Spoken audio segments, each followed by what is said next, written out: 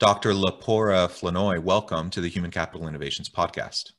Hi, thanks for having me. Hey there, Yeah, Jonathan. thank you for joining me today. I'm excited to have this conversation with you. And we're going to be focusing on leading for transformational change. That's a big topic. And so there's a lot that we can explore there. But I think given your experience and background in executive coaching and consulting within organizations to drive change, I think this will be a rich and deep opportunity for us to have a conversation. As we get started, I wanted to share Lepora's bio with everybody. Dr. Lepora Flournoy is a client-focused and data-driven executive coach who has more than 15 years working with the C-suite to better organizations. She successfully works with leaders under high pressure and in demanding environments to deliver results and outcomes that matter to individuals and make an organizational impact. Dr. Lepora partners with leaders to master their efforts in an era of uncertainty and rapidly changing industries. Her clients are renewed with better and more appropriate focus, while her present focus is on coaching and assessing executive leaders. She has also directly shaped and transformed high-performing cultures and motivated teams to exceed growth and financial objectives. So again, welcome, Lepora. Great to have you with me today. I'm excited for this conversation. Before we launch before we launch into the dialogue, anything else specifically that you would like to share by way of background, personal context, or anything like that to lay the foundation for our conversation? Sure. You pretty much summed it up, but just like to, speak to people out there. We obviously know this is a delicate time where there's a lot of transformation and I know it can be daunting, but just to, speak to companies, organizations to be open-minded as far as how they look for that new normal. Like that's a big piece that I share with my clients is that it doesn't have to be a cookie cutter and it can be customized to your organization and what your needs are going forward. Absolutely. And customization is essential.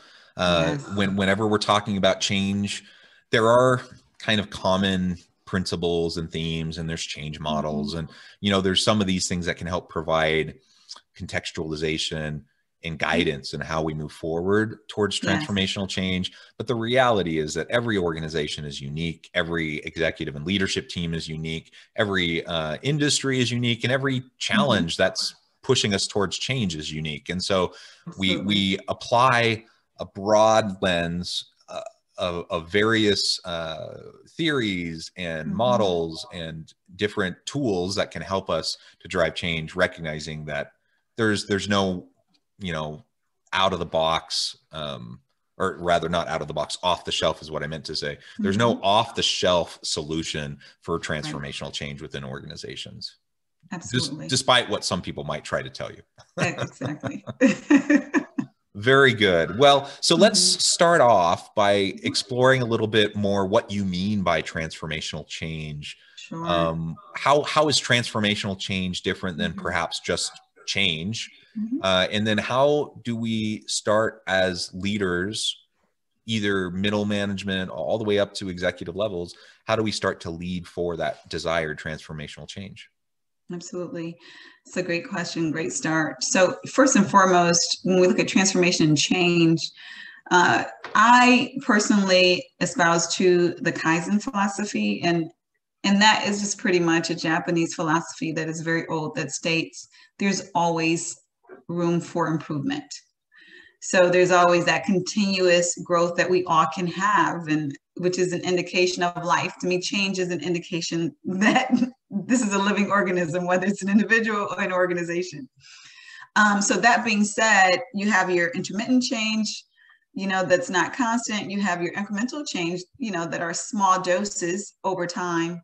And then we have your transformational change. And so that's the big change. So to give you an example, I'll just throw out a random example out there. If you have a compensation department, for example, they may understand that they're missing a certain band within their compensation philosophy and structure because they are constantly underbidding for a specific role.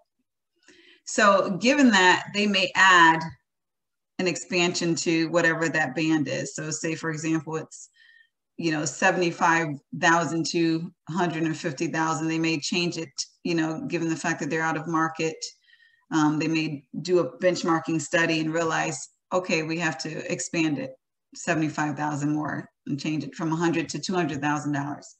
That's a change. They made a change. They realized they had to do a tweak for a certain role. A transformation is looking more so at their overall compensation philosophy and saying, hey, it's outdated the way that we lead compensation. So we need to completely overhaul what we're doing. They maybe haven't updated in a while. They may not be paying based on performance, but only paying, for example, cost of living. They may have 100 bands when they really only need 10. So something like that is a massive change. Another massive change is going from working in the office 5 days a week to working at home 5 days a week. That's another transformation versus, say, for example, a change might be, okay, you're working from home or remotely once every 2 weeks. The reason why what makes a transformation are the conditions that need to adapt and adjust in order for that change to be successful.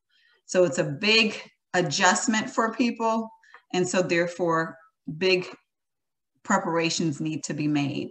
So that is the biggest difference between a change, so to speak, versus a transformational change, which obviously at the end of the day is going to be subjective based upon the organization. Yeah. And I think, we all experience change constantly. I really like your initial framing of change means growth, right? If we're in a learning organization, if we have a growth mindset where we're constantly trying to develop ourselves and achieve our greatest potential, then there's necessarily going to be change. And there's going to be discomfort. There's going to be ambiguity and uncertainty, right? So part of this leading transformational change is starting with an acknowledgement that change is normal, to be expected, and really to be embraced, frankly, if we want to learn and grow and develop into our true potential. And then, to your point, that everyday change that happens all around us as we're growing, that's one thing. Transformational change we often talk about in terms of those big things that happen within an organization that represent major shifts. Not little minor tweaks to policy or a reshuffling of the deck chairs on the deck, in terms of some of the minor reorgs that sometimes happen. I was part of, a reorg in an organization recently where, they were framing it as wanting a transformational change, but really all they were doing was this really minor shuffling of the chairs, and there was nothing actually impactful happening. And I'm trying to help them understand that. So part of that is just recognizing the different types in terms of what our end goal is, what our objective is. But then that also has different implications for how we lead it out. So what are your thoughts in terms of just kind of everyday change, growth mindset, innovative culture, that kind of stuff? How do we lead that? And how might that look different than how we lead transformational change? Absolutely. So the former makes the latter far easier. So with both, you're talking about a level of change maturity. And for me, when I look at an organization, I say, well, this organization has a high level of change maturity. This one has a lower level. Sure, I can share the symptoms with you.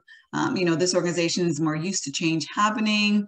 This organization is more adaptive and agile. But one major difference I typically see in those types of organizations is the one with the higher change maturity is more of a continuous learning organization, whereas the one with the lower change maturity is not. So by continuous learning, they tend to have a framework, a mindset focused on, we need to continuously learn, just what it says. So they typically have goals for their individuals. So it may be, for example, we want you to study or, learn, ramp up your skill 40 hours a year. That's like a basic, best practices as far as how much individuals should be learning each year. Continuous learning organization realizes that the industry is constantly changing, the world is constantly changing. So if they're not continuously learning, they're not going to keep up to speed in a way that's effective or competitive. So to me, that's the biggest difference. If you're constantly learning, then you know that when you learn something, you are applying it. You're changing your behavior, even if it is in an incremental manner. And so an organization that's focused on that is focused on, we need to be ready in order to pivot whenever that time is necessary. Looking specifically, for example, at COVID and how organizations responded, you can see a stark contrast. So if you follow the LinkedIn articles and other articles within the media, you'll see a lot of CEOs scurrying, organizations just totally overwhelmed by how to operate in a remote fashion. I've consulted some organizations, surprisingly large, successful Fortune 500 organizations that didn't want their people to work from home. This is pre-COVID. They didn't trust their people to work from home. IT operations, where they're spending, 6 hours of the day on the computer coding and programming. They felt as if the people need to be in the office in order to be, babysat, so to speak, face value, face time, what have you. Then fast forward past COVID, these same organizations are struggling to survive because they had no operation that, that was ready for the remote communications. Their leaders were used to basically hand-holding or walking by, supervising, by FaceTime, how much time do you have in the office? And so they had no idea how to use objective performance management measures as ways to identify whether or not their direct reports are being successful. And so you have organizations that were just completely not prepared. Sure, we could call them, change immature, but to me, they really were not focused on continuously learning, continuously adapting what they could do as an organization.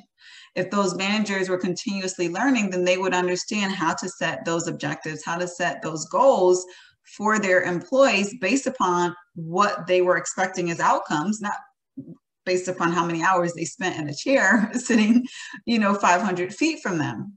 Similarly, from the perspective of technology, we're continuously learning. Well, we understand even in the HR space, what are the best practices, HRIT systems out there? What can we use that will be effective regardless of whether we're in the same space or not? I mean, globalization is nothing new. So therefore, remote learning, remote communication, and even managing should not have been anything new to organizations. And that's with no disrespect, but this is something we've been talking about for decades. So yeah, I think to that point, like nobody saw a global pandemic that was going to shut everything down overnight, right, and move everything to remote work. Nobody saw that, right, coming. But the movement towards, technological disruptions and virtual work and interconnected global economies, like all that's a trends that have been happening for decades. It's yes, been there, so it's a matter of, well, do I send my people to learn just in time, or am I going to be a continuous learning organization where I believe my people should always be learning what the best practices are, what the options are? To me, that's what differentiates a change mature organization from one that's not. Am I proactively learning with my people, or am I learning in a more reactive, just-in-time manner that may be not just in time, but too late when you're faced with a pandemic like COVID? Yeah, absolutely. I think that's really well said. Mm-hmm. And so if I'm understanding you correctly, mm-hmm, if I'm leading towards change, small c change, mm-hmm, that's an attitude of just continual learning, continual growth, creating a culture of flexibility and agility, where people recognize it's part of their role and their job to constantly be pushing the envelope and learning and growing. And if you do that, if you lead for the small c change, it makes the opportunity when required for transformational Mm-hmm. big scale change, capital C change, that can happen much easier. Yes, It's still of difficult. course. Any transformational change is going to disrupt so many things, and it's going to be very difficult. But if you've already built that culture of change and growth, then it's Absolutely. possible. If you haven't built that culture in advance, that transformational change is going to be really, Yes. really hard. Way harder than it would have been otherwise. And that's when we talk about the statistics of failed change initiatives. That's usually what we're talking about, right? Is that people that don't have that change maturity, they haven't invested in the small C change, and now they're facing this big dilemma where they have to adapt quickly, and they're not really Exactly. equipped. They're It's not capable. overwhelming, at that point, because to the point that you're saying, when we're doing continuous learning, if we're constantly learning, we can't help but to make changes. We can't help but to see if we're seeing a better way of doing things. We can't help but to want to adapt to that, and when we're not doing that, and say, for example, now we have a massive overhaul, we have to go from, say, a manual to an automated process. It's like, well, that's overwhelming, because now we're not doing a 10-degree change, a 50-degree change. Now we have to do a 180 when we weren't even used to doing, the incremental 15-degree pivot. So how do I do that?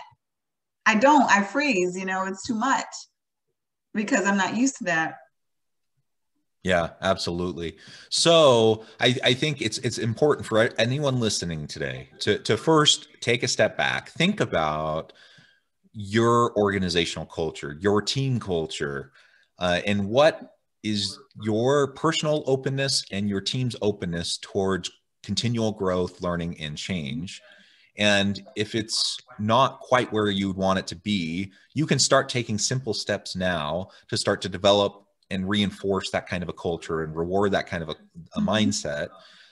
That's going to be foundational for later on. And so it takes effort now. It takes a long view, I suppose, because it takes effort now, and you may not see immediate return on that investment, but it will lay the groundwork for these other bigger changes coming down the road. And it's something you can start today. So that's something everyone can start thinking about. And then you can start to consider what, as you scan the environment, you scan the internal and external pressure points, and you start to notice, where things aren't quite, functioning as well as you would hope. That's where you can start to have the bigger picture discussions that can then lead to some of these transformational types of changes that could occur that might actually really, really benefit your organization and help you, reinvent yourself perhaps, but at least continue to develop and maintain a competitive advantage to bring value to the market. Absolutely. And that's definitely a long-term success strategy. Because on the other end, what organizations typically do is find themselves in situations like a lot of organizations are now, where they have to hire externally. They go out and hire consultants like myself to basically help them transform quickly because they don't have the maturity to do it independently. But what this does oftentimes, especially if you hire certain organizations that are implementation focused only, they will fish for you, but they won't teach you how to fish. So then you'll be in the same situation over and over again. Every time you need a major transformation, you have to go outside because you refuse to build that change maturity. So the best way long-term is to build that internal change maturity by continuous learning so that you are equipped to lead those transformations internally. And if you do need outside help, it's an incremental way, whereas you understand what's going on and you're not surrendering the fate of your organization to an outside vendor, because nobody should do that. It's not healthy. It's highly risky. It's not healthy. Absolutely. Very risky. And to your point, I mean, there's no quick fix. So I think sometimes because an organization, because leaders or executives, they haven't been willing to prioritize, the development of a change culture. And because they haven't done that, then when this new they finally get to the point of recognizing, yes, we need to have this transformational shift. We need this transformational change. They recognize they don't have the capacities to do it, so they want to bring in a consultant. My experience is usually their expectation is that that consultant is going to be able to come in and guide and implement that change very quickly. Yes. They want rapid change. Yes. And you cannot fast track a meaningful, sustainable change initiative. There's just, there's no way to do that. You can bring someone in and they can be the most brilliant person in the world with all the expertise in the world, and it still takes time. It just does. You're absolutely right. If you, so leaders have to remember that if you're not willing to invest now, you will invest later in all of the lost opportunity costs and the lost productivity and everything else related to failed change initiatives and all of that. There's no quick, easy fix, and you can spend hundreds of thousands of dollars, millions of dollars with the most prestigious consulting agencies to try to come in, and still it doesn't always work because if there's no internal commitment to change, then those transformational changes can never take hold. That's very true. You need the internal commitment. You need the capabilities to make sure that those are in-house to sustain in the long term. And then you need that preparation, the training, and the know-how for what that change is. You know, just because it's the best idea does not equate to your people being prepared. So those people have to be prepared and trained while doing most likely their full-time jobs. And so it is, to your point, Jonathan, it is a process. And I'm always telling leaders, you have to expect, in most cases, some type of performance dip when you're doing massive transformational change while engaging your people, because they do have these full-time roles while they're now adapting new skill sets and adapting new responsibilities. So while I help as much as I can to lower that performance dip, you know, to the slope that it could be, there's still a performance dip. So it's not this fast, you know, get her done, low investment or no investment from your people, but it is an investment of time, commitment, knowledge transfer, and culture shifts that have to happen when you're talking about major transformations. Amen. Well said. Well, Lepora, we're almost out of time for today, but I really appreciate all of your insights. Before we close, I want to give you a chance to share with listeners how they can get connected with you, find out more about your organization, what you can do to help them, and then give us the final word on the topic for today. Absolutely. So you can find me at nextgenpeople.com. That is our talent management, executive coaching, consultancy services. We work with all corporations and all organizations as well. drlepora.com. I do more B2C work on that end, and that's more dealing with individual leaders who want direct support on their own. Final word is, I know this is a very difficult time for many organizations, and it's unfair, you know, quite frankly, for everyone during this pandemic. But I just want to reiterate what I said before. Your organization is unique. You have a unique culture, a unique operation and processes, and you have unique people. And so honor that with your new normal. It is great for you to read thought leadership articles, best practices, but at the end of the day, you want to make sure that you're doing what's best for your organization, for your people, and for your culture. That's what's going to sustain you successfully in the long term. Excellent. Thank you so much, Lepora. It's been a real pleasure. Yeah, it's been a pleasure having you and having this conversation. We could dig way deeper, and perhaps I could have you back on another time where we could explore this to a greater extent. But I hope everyone has been able to take away at least a few nuggets of what you can start doing today to make a difference in terms of that change culture, that change mindset within your organization that will prepare you for when these big, huge, monumental, transformational changes have to happen in the future.